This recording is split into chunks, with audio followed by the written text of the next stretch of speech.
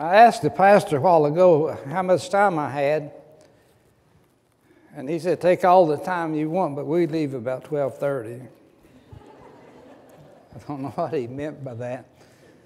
I've never seen this many Baptists together in one place before. Next America will be one of them, they'll break out in a fight back there in the back around Richard. Richard starts something back there if you don't watch him.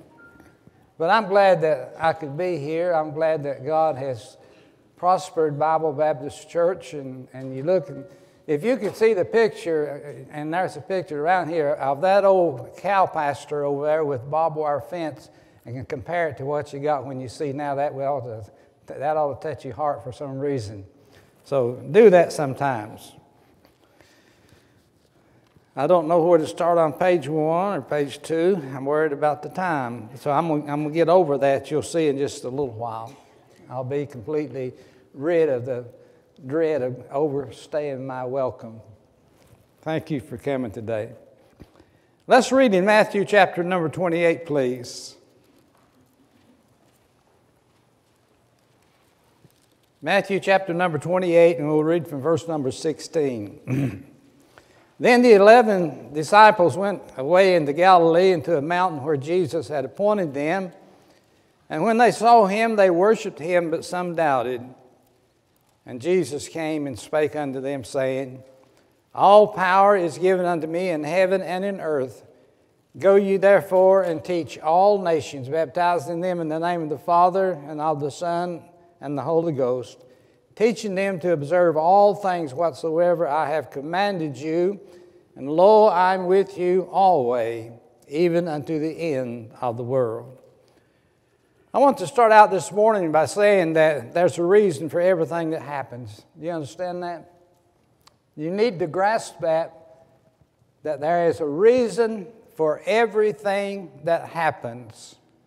And the reason is that God is working out His plan upon earth in your life and in my life. Sometimes the going gets rough, doesn't it? Sickness comes, death comes, poverty comes. There's a whole lot of things that happen, and we may get discouraged because of it, and rightly so. After all, we are human beings. We have emotions and we have desires. But God is still in charge regardless of what happens in the world. You know, I never lay awake wondering what's going to go on in the Middle East over there. You can go to the Old Testament and read, and you'll find out what's going to happen. It's gone on for centuries. So I don't worry about that, because God is working out His will in the world. And in your life, there's bad things that happen, isn't there? I had my wife stand a minute ago, and she had a bad heart attack. But you know, she's up and around, and I have to slow her down. And I said, you can't go out there and work in the garden. I'm not going out there, so you can't go out there. You can't mow the yard. Because you just had a heart attack, gal. And you got to take it just a little bit easy. I don't know why heart attacks happen to good people, but they do. Heart attacks kill good people. Don't worry about that, because my wife and I have settled this question a long time ago. God is in charge of my life. He takes me and uses me as He sees fit. And one day He'll come for me when He's ready. And I'm sure that somewhere along the way that you and I have traveled, Bible Baptist Church has been a part of our lives. Do you understand that? Can you think about 10,000 years ago, in God's eyes, in His mind, in His thinking, you were already here, already here. Let me ask the question, and this is the most foolish question you'll ever hear.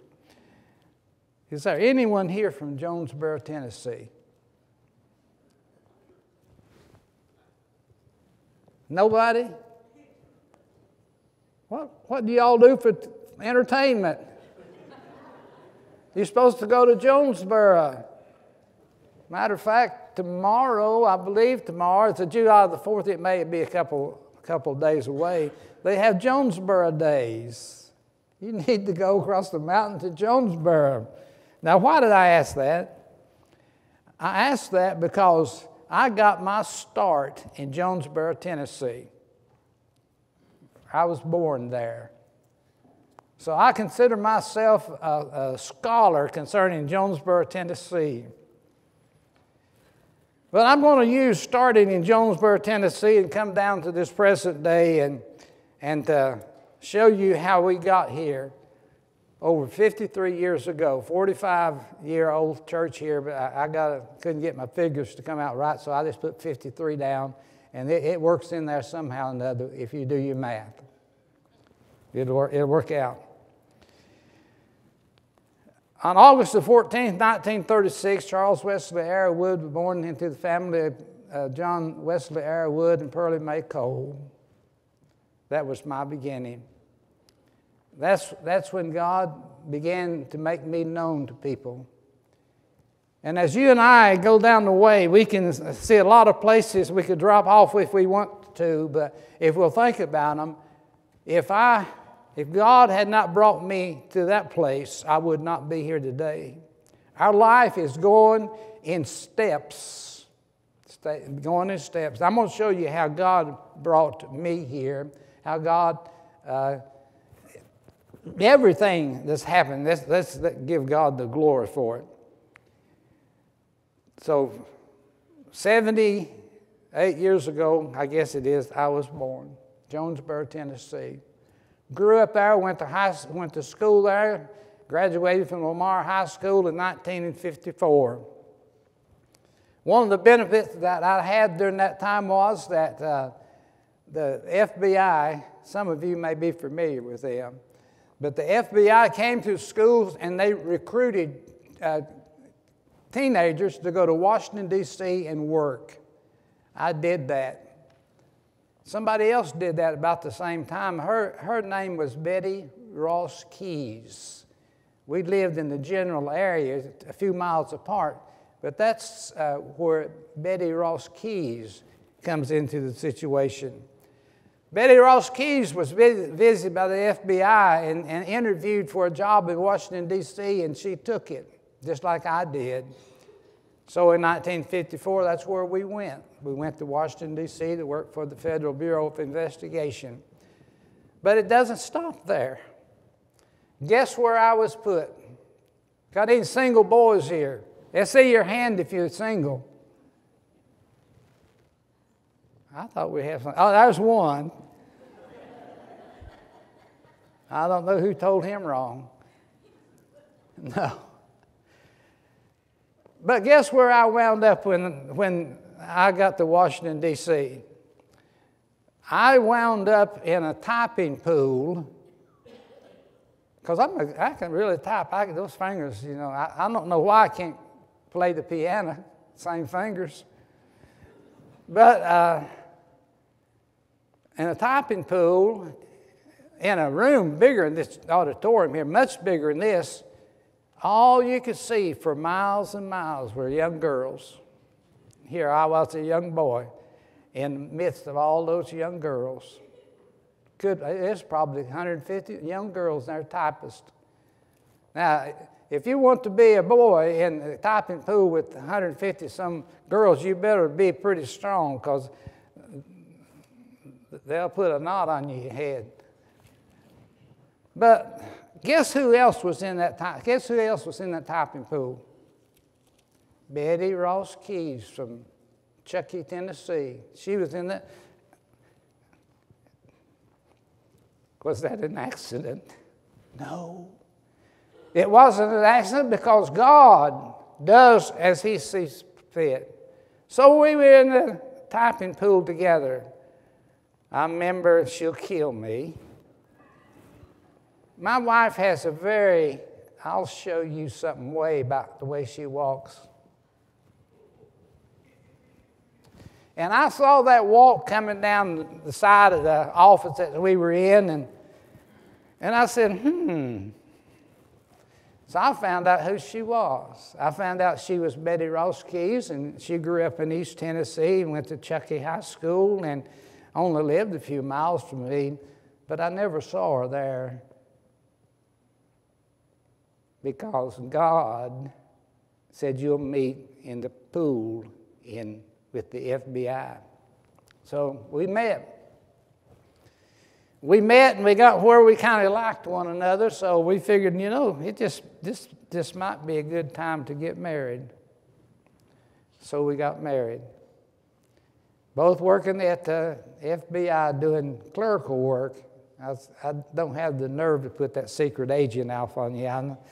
You got to have a little bit of integrity when you stand up here and not lie too much. Anyway, just dress it up, make it sound better maybe. But we got married. Been married 59 years ago. It's a long time with one woman, isn't it? You should have lived it. How come that's a joke? Come on, laugh. Sourpuss. Now, we get happy over Jesus, and we ought to, but when a poor old boy from Jonesboro, Tennessee is trying to teach you something, preach a little bit, you encourage him. I throw you a bone every now and then, give you a chance. Sound like the rest home we go to.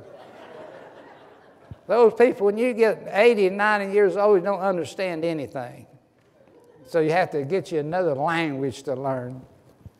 But anyway, married for 59 years, just passed. Well, while we was working there at the FBI in the typist pool, they moved me over another department. They made me the chief honcho over the duplication unit. So I was in there working with Xerox equipment. You heard about Xerox a while ago, but this is primitive Xerox equipment. It wasn't no pressing a button and selecting a number of copies and pressing it. That was complicated. But I was shifted to that and got acquainted with the Xerox Corporation. And there wasn't too many days that went by before somebody from another printing company, I believe that their machines were called Copy something, and they said, "You want to change jobs?" I said, "How much does it pay?" I could settle all that. Yeah, I'll go with Xerox. But one of my desires, and the desires of a lot of those kids that worked in that typing pool and through other places in the bureau, was that they'd like to get transferred to an office that was near their home or near their family. I always wanted to get transferred to Charlotte. But no way were they going to transfer me to Charlotte. I had to stay there. But I went to work for Xerox, and they trained me on this equipment, and the next thing I knew, there was an opening for a serviceman in Charlotte in vicinity, and they asked me, did I want to go there? And I said, "Can you be ready tomorrow?" "Yeah, I'll be ready tomorrow. We'll go." So we moved to Charlotte by the Xerox Corporation, where I couldn't with the government then. But Betty and I moved to Charlotte. And when we came to Charlotte, we laid out a church for probably a couple of years, and then something, isn't it funny how we try to say it? It's something, but it was God who changed our heart, changed my heart, and called me to preach. Hadn't always been easy. There's problems. You know how the problems are, and you deal with people, and there were problems, but nevertheless, I'm here because God, all the way from me being born in Jonesboro, Tennessee, to transferring to Charlotte with the Xerox Corporation, God has directed our lives. So we've not always followed sometimes, and I hope that we're learning. So a road that we've traveled has probably touched us in some way, this fact about this church, Bible Baptist Church. Now we're going to talk, well, let me ask you this first. What brought you here today? Do we have anybody here for the very first time? Anybody for the very first time? I don't play tricks. You can tell me you're a visitor, but Pastor knows that. Well, what brought you here? Did you come today because you're a member here? Well, that's good. That's where you ought to be today.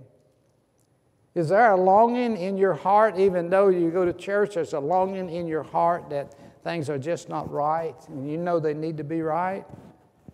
Well, I believe God brought you here today to consider those things, because He is working, I know that. And we're going to talk about that institution, if we can call the church that. And when I say church, I mean ecclesia, an assembly. And there's a lot of discussion about what the church is, but I like local church, because local church gets things done. They send out missionaries, and they go out visiting, and they visit the widows and the orphans and so forth. A local church does that. So when I talk about it, I talk about an assembly. An assembly. Now, I realize that we have many men and women here today that you carry degrees, and find it's no problem with that. Sometimes I wish I had a degree, I could wear up here, but I don't have one. I just graduated from Bible college, and that's it. Then I've studied. I've almost thrown away everything that I was taught in the Bible school, because I found out that these professors, they get their information from somebody else. Do you understand that? They've got a big library, and from this big library, if they got a question, they go see how does Dr. sound impressed? How does he understand that? But I want us to understand the Bible, just as it is written. And when we see the term church, I want us to think about a local assembly of people like Bible Baptist Church right here. Think that way, okay? And you'll be glad that you did. And somebody told me that I need to get another degree. Maybe you need a degree in Greek. I'm going to tell a joke now. Listen. You know what I answered to them? I know a little Greek. He runs a restaurant down here. His name's George. And I do not make fun of you who are credited in a lot of other things. That's fine. Just use what you trained for, and make sure it's right, and go on with it. You see, we spend a lot of time trying to justify things that we do, and trying to justify groups that call themselves church. Do you realize, I'll get mobbed before I get out of here. Do you realize that there is no Baptist church? You say, Charles, what in the world are you talking about? You're inside the Bible Baptist Church, that church that you helped to get started, and you say that it's not a Baptist church? Not in the way I'm thinking. See, have you ever noticed that Baptists do not have, they have places, meeting places and stuff like that, but we're not referred to, and it's error to refer to us as the Baptist church. There's no such a thing as the Baptist church. There may be the Presbyterian church, there may be the Episcopal church, there may be the Catholic church, but there's no Baptist church, because we don't have the hierarchy anywhere to get under their umbrella. So first, there's no Baptist church. Now, when I go to the doctor, or particularly when I go to the hospital about dead, and they said, what's your religious preference? Are you Protestant or Catholic? I say, neither. I'm Baptist. I'm Baptist. I'm not these other things, because they don't operate. That's a church. So we let them alone. Now, what is so great and stands out about Bible Baptist Church or any other scriptural church? A church has Jesus as its head. Understand that. They have Jesus as the head. When you have trouble here, I don't mean trouble, I just mean difficulties along the way. Where are you going to get your answer from? There's no headquarters that you can go to and get the answer. Not that I don't know of any. I've got some that's tried to be, but so far they haven't worked out very well. Where do you go to get your help? Well, you go to God. He's given us His book here. And we can read because we've got that degree past our name. We can read. And we can see what will Jesus do. And Bible Baptist Church has as its head the Lord Jesus Christ. You've got a great pastor. Matter of fact, he's so great he ought to take me out to eat every now and then. I'm afraid to ask him to play golf with me because he'd laugh so much something terrible would happen to him. Because I don't work golf very well. The nut invented that game. Weird game. Now, I want all you wives to stop up your ears just a minute. I want to read a verse of Scripture, and I know right off the bat I better be ducking. For the husband is the head of the wife, even as Christ is the head of the church, and he is the Savior of the body. See, God does not leave us with questions about who's operating things, who's running things, who is in charge here. The Lord Jesus Christ is who is in charge. Sure, you have a very nice pastor. I was afraid when he asked me to come that, well, I'll say something. I have mouth problems. I open my mouth sometimes. I believe the hinges are put on wrong. But my mouth should close. A lot of places it doesn't close. Now, none of you are like that. I can tell just looking out through there. None of you are like that. But I'm like that. I just, if something comes to my mind, I may tell you about it. And it's not good. You can get killed doing that. But the husband is the head of the wife. Y'all understand that? Ladies, you understand that? I forget which of the men it was told me to bring that out. He was about this tall, right good, handsome-looking guy, and has a light brown jacket on, black hair, what he's got left. So I don't know I really don't know who he is, but that's what the Bible. Christ is the head of the church and the Savior of the body. Now I realize that the Roman Catholic Church says that Peter is the head. Well, if Peter's the head, he's done a bad head. It's not very good. Things are happening that should never be happening. The head has the authority over the church. The head, Christ has the authority over Bible Baptist Church. I realize that you have people that are deacons and other things, and they take care of things that they can take care of. But Jesus is the one that takes care of the church. Now, what is the mission? And this is down where it's most important. What's the mission of the church? Matthew 28, 18 through 20 says, Jesus came and spake unto them, saying, All power is given unto me in heaven and in earth. Go ye therefore and teach all nations, baptizing them in the name of the Father and of the Son and of the Holy Ghost, teaching them to observe all things whatsoever I have commanded you. And lo, I am with you always, even unto the end of the world. A second grader could read that and understand that and tell you exactly what it means.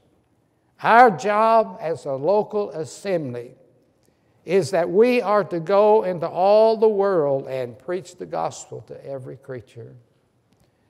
Have you also noticed that when Jesus said that, he was talking to not to everybody around his area, but those disciples that he had chosen. He talked to them. Now, it's quite obvious that 11 or 12 men would have might have some difficulty with that, but that's what they are. I understand, by the way, that those churches that the book of the Revelation talks about, there's, to my knowledge, not a single one of them alive today. Booming.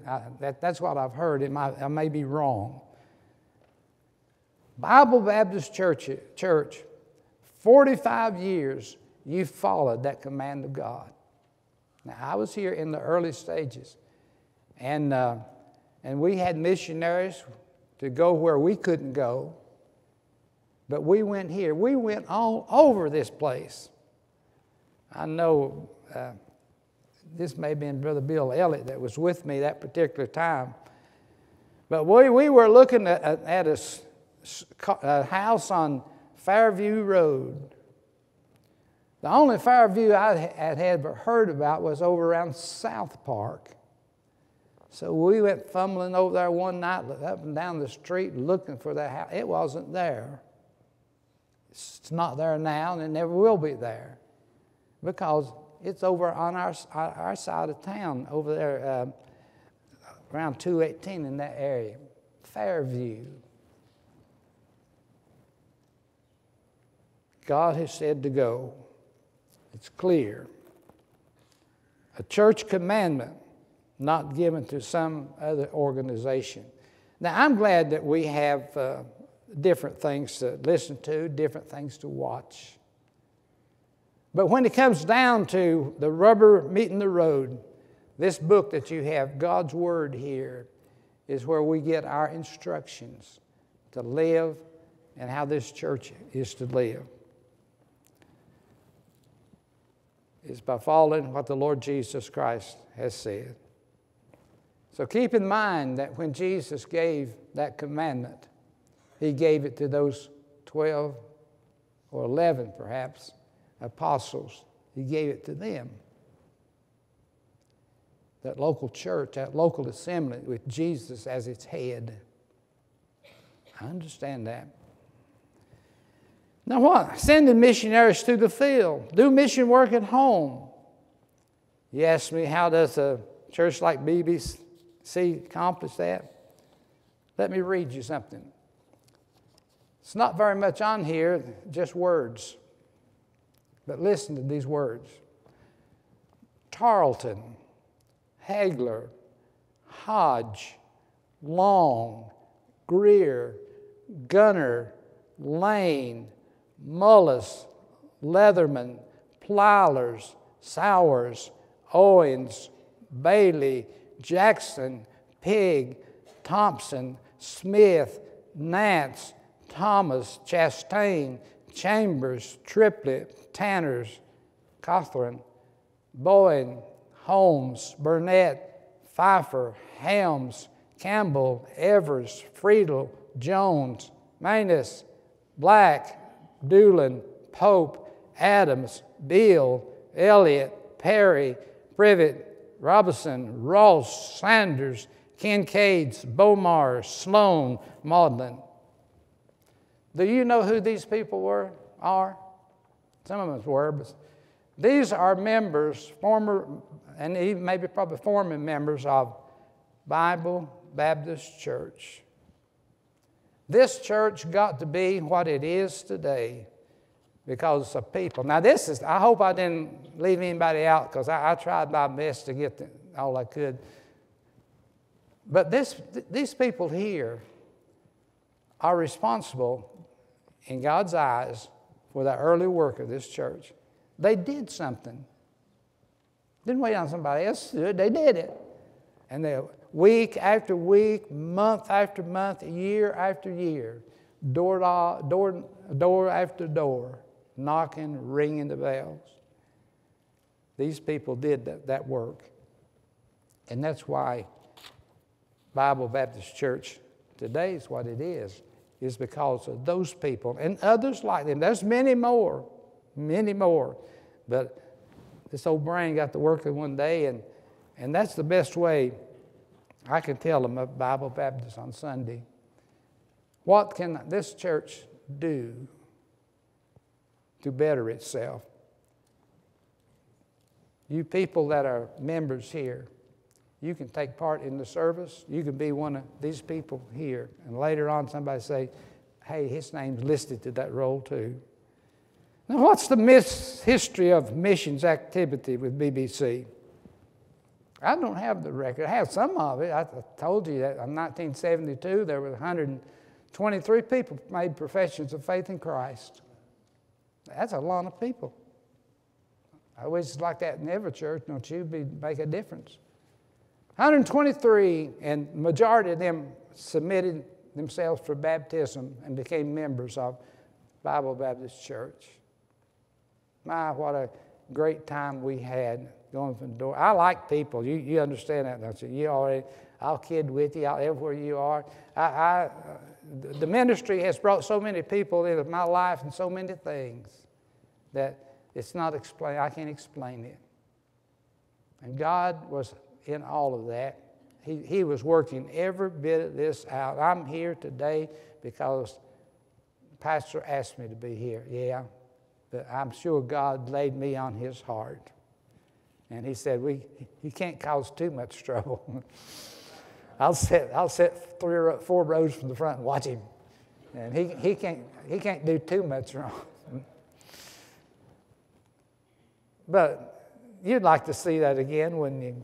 Wouldn't you like to see again when you came in here on Tuesday night or Thursday night? And wouldn't it be wonderful just to have dozens and dozens of people ready to go out?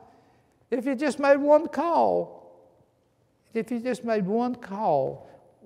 in a day or in a week, it would make a difference. You'd be doing such a good thing. The record that the missions that you have as missions given, it's records in heaven. I don't know what it is. Now, the pastor can tell us a whole lot of things. He can answer certain things like that. But the main thing is that we're not doing it for down here. We're doing it for up there. We're doing it for God. Can you think how much God loves you? I think of that all the time. I say, Lord, I don't quite understand. As sorry as I am, that's an explanation from Jonesboro, Tennessee. Somebody's really bad, sorry. You don't work, you don't do right, he's just sorry. And I feel that way sometimes when there's so much to be done and I do so little.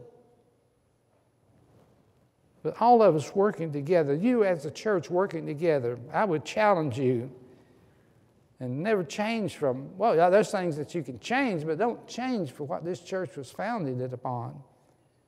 Founded upon the authority of the Word of God, that Jesus Christ is the Son of God, and you believe that He's the Son of God and repent of your sin, He's promised salvation to you. So repent of your sins. Believe that Jesus is the Son of God. That's it. Understand that God honors faithfulness, honors obedience to His Word. You can go to a lot of churches today, and the music I like music. I like your music. I even like a little bit of bluegrass. Some of it, I'm a banjo fan. I'm fascinated more than I am interested in that. I'm fascinated how somebody could pick the banjo with every finger on it. That fascinates me. And I can have that, and you can have your special little music, but what's important is that we're doing our job for Christ here in this place, telling others about the Savior.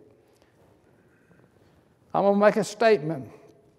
It's a statement I believe, and a statement that I hope never disappears from this place. Bible Baptist Church is a good church.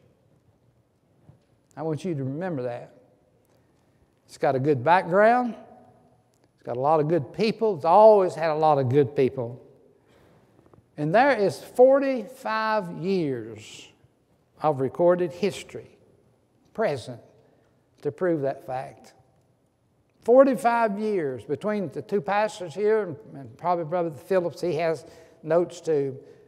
But between these three pastors, we know the history of this place, and we know that the history is good. It's been a lot of good. Been some stuff's not been so good. I understand that. All you have to say Baptist, you know somebody's already had a fight there, so go on. Go somewhere else. But this is a good church, but it can be a better church. It's not important. I mean, we preachers like to have, instead of, well, I don't know how many people are here today, but it's a pretty good crowd. It's a pretty good group. 300, 400, I don't know. But it'd be good to have all the seats filled. That would be good. And you can do that with God's help. Guarantee it. Because the Word is true. Our pastor, well, we attend church, he makes us memorize verses. A new verse every week. In Jeremiah 1:5, mark this down in your Bible. Let me Let me get it so I make sure I don't mess up.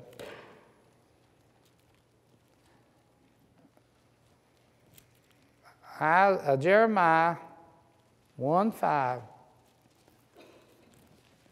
This is the verse that we memorized. You said, you sure didn't memorize it, did you, Charles? Yes, I did. Now, in context of Scripture, and I like to always put this, is context of Scripture is important. The context here is important.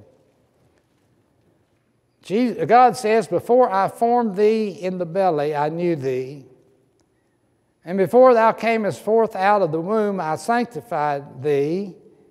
And I ordained thee a prophet unto the nations. See, that's telling us that God has had everything to do with us. Everything to bring us to this place right here. Even to Jesus Christ dying on the cross for us. God has ordered all of that. And it's not something that just came into His mind. Before He ever formed us, He knew us. It's almost like we should say, well, He should have just let me die. No, He didn't let you die because He loves you. And He has the only cleansing from sin. The only way to be saved is through Jesus Christ. There's no other way. You could be baptized till you're just wet all over and inside and out and everything, and you'll still die and spend eternity away from God. Because salvation is of the Lord. Don't ever forget that. You remember that. And you remember also as a church, a local assembly, you are to take that message to the world. And that bulletin board outside there, beautiful work, and that you're doing a good job there. But you could probably do more. Think about that, Brother Ron.